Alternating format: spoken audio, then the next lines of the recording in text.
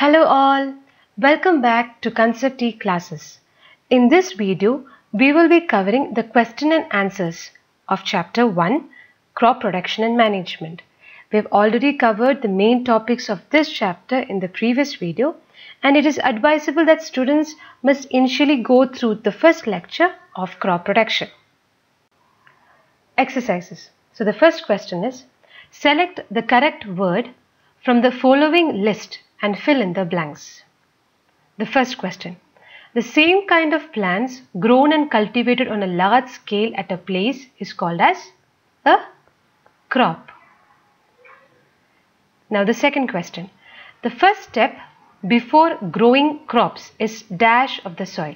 We know basically there are 6 practices, agriculture steps for cultivation of crops, and the first step is preparation of soil. Now the third question, damaged seeds would dash on top of water. You know how we can select good seeds? When we put some seeds in water, some would float whereas some might sink. It's because the damaged seeds becomes hollow and thus they become lighter and they float on water. Now the fourth one is, for growing a crop, sufficient sunlight and dash from the soil are essential. What would be the answer? It would be water and nutrients. Now let's go to the second question. Match the following items in column A with those in column B.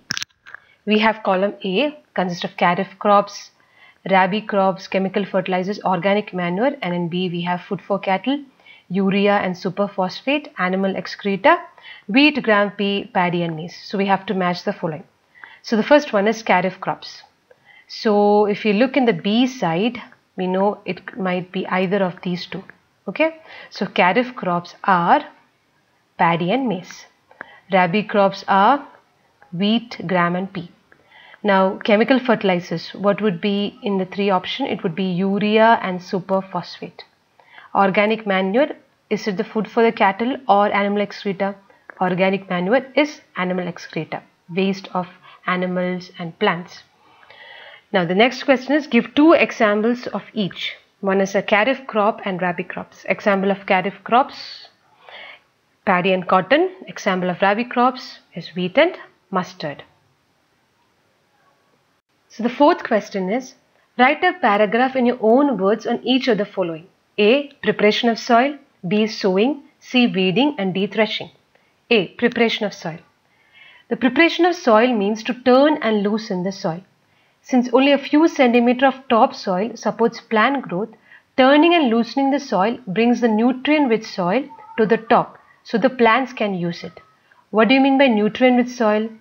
We know that the soil contains water, minerals and certain dead plants and animals. The organisms in the soil, they decompose these dead plants and animals, and the nutrients inside these dead organisms are released back into the soil. So by turning and loosening, what happens? The plant can easily use these nutrients which are inside the soil. By loosening the soil, it helps the growth of earthworms and microbes. These are called as a friend of farmers. And the roots can penetrate deeply into the soil and they can exchange gases as well. Now this process of turning and loosening the soil is called as tilling or ploughing, and it is done with the help of a plough. This is a picture or a real-time image for the preparation of soil by using a plough. Now the second question was about sowing. What do you mean by sowing? The process of planting seeds is called as sowing. The traditional tool used for sowing is shaped like a funnel, but nowadays we use seed drill for sowing. It sows seeds uniformly at equal distance and depth and saves both time as well as labor. These are the images of the tools which are used for sowing. This is the funnel, the traditional tool, which is a funnel and it consists of 3 rods. I've explained this in the previous video about how they sow seeds with the help of a traditional tool. And the second one is a seed drill. See, it plants the seeds in equal distance and at equal depth. Nowadays we use seed drill for sowing. Now the next question is weeding. What do you mean by weeding? Or what do you mean by weeds? The undesirable plants that may grow along with the crops are called as weeds. The process of removal of weeds is called as weeding. Now how can weeding be done?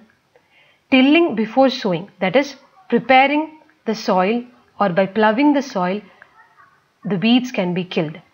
And the second method is by using a kurpi or a seed drill. And weeds can also be controlled by using certain chemicals called as weedicides like 2 or 4-D.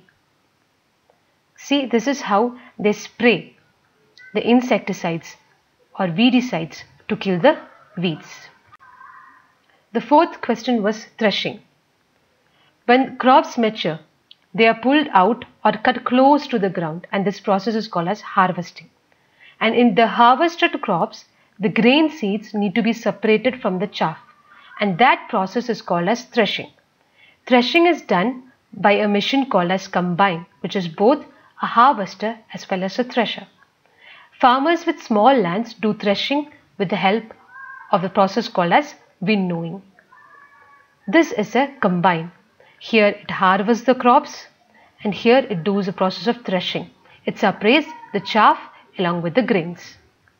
Question number 5 is explain how fertilizers are different from manures. There are basically 4 differences between fertilizers and manures. First one, fertilizers are man-made. Manures are natural substance obtained by the decomposition of plant and animal waste. Fertilizers is prepared in factories. Manures are prepared in fields. Fertilizers doesn't provide any humus to the soil. Manures provide a lot of humus to the soil. Fertilizers are rich in nutrients like nitrogen, phosphorus and potassium, whereas manures are relatively less rich in plant nutrients. Question number 6. What is irrigation, and describe 2 methods of irrigation which conserve water. The supply of water to crops at regular intervals is called as irrigation. The sources of irrigation are wells, tube wells, ponds, lakes, river, dam, canals. The 2 methods which conserve water are sprinkler system and drip system. Sprinkler system. It's more useful at uneven land where insufficient water is there. It has perpendicular pipes with rotating nozzles on top, and it is joined to the main pipeline at regular intervals. It gives the effect of raining and is useful for lawns, coffee plantations. Drip system. Here the water falls drop by drop directly near the roots, and it's best technique for watering fruit plants, gardens and trees. And here water is not wasted at all. So this is a real-time image of a sprinkler, and this is a real-time image of drip system. Here the water is not wasted at all. Question number 7. If wheat is sown in Kharif season, what would happen? Let's discuss. Wheat is a rabi crop, that is a crop which is grown in winter season. It is from the month of October to March. If wheat is grown in Kharif season, that is rainy season, the crops would die with excess water and the yield would be significantly less. That is, the farmers would get a less production of wheat. So it is not possible to grow wheat in Kharif season. Now question number 8. Explain how soil gets affected by continuous plantation of crops in a field. Soil supplies minerals and nutrients to the plant, but due to continuous cultivation of crops in a field, the soil becomes poorer in nutrients and less fertile, and this also decreases the crop production. Thus, farmers have to add manures and fertilizers to replenish the soil nutrients, or apply the process of crop rotation, or leave the field uncultivated for a few seasons. So question number 9. What are weeds and how can we control them? The undesirable plants that grow along with the crops are called as weeds, and the process of removing these undesirable plants are called as weeding. Now how can we control them? Tilling before sowing, that is preparing the soils by using a seed drill or by using a plough, helps in uprooting and killing the weeds. And manual weeding is done by using a kurpi, by uprooting or cutting the weeds close to the ground, or by using a seed drill to uproot the weeds. Weeds can also be controlled by using certain chemicals called as weedicides like 2,4-D, which are sprayed in the fields using a sprayer. Here, this is a corn field, and in between you could find weeds. See, these are weeds, and we should control them, or else they will compete with these crops for sunlight, soil and other nutrients. So question number 10. Arrange the following boxes in proper order to make a flow chart of sugarcane production. So we have to arrange these boxes in the proper order. So I hope you guys remember the basic practices of agriculture. So the first step was preparation of soil. Now how do we prepare the soil? By ploughing the field. Now after preparing the soil, what is the next step?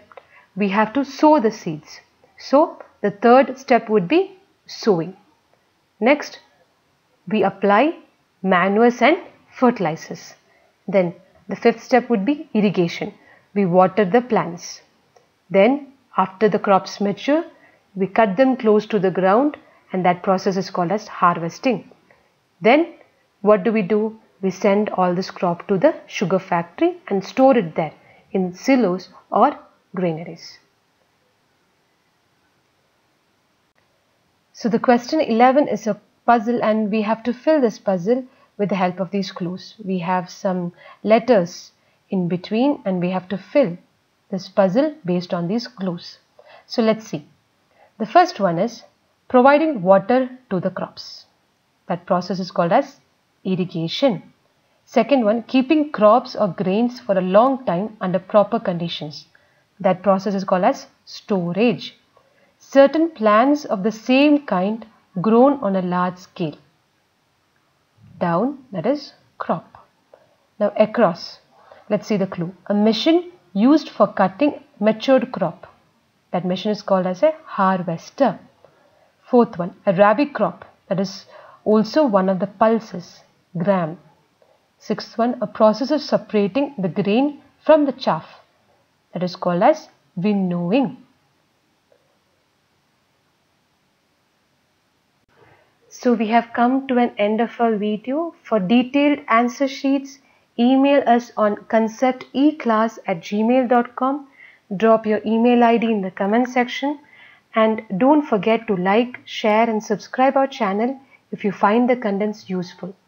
Tune in soon for the next session, and the next video will be on chapter 2, microorganisms, a friend and a foe. Tune in for that. Thank you all. God bless you. Take care. Bye-bye.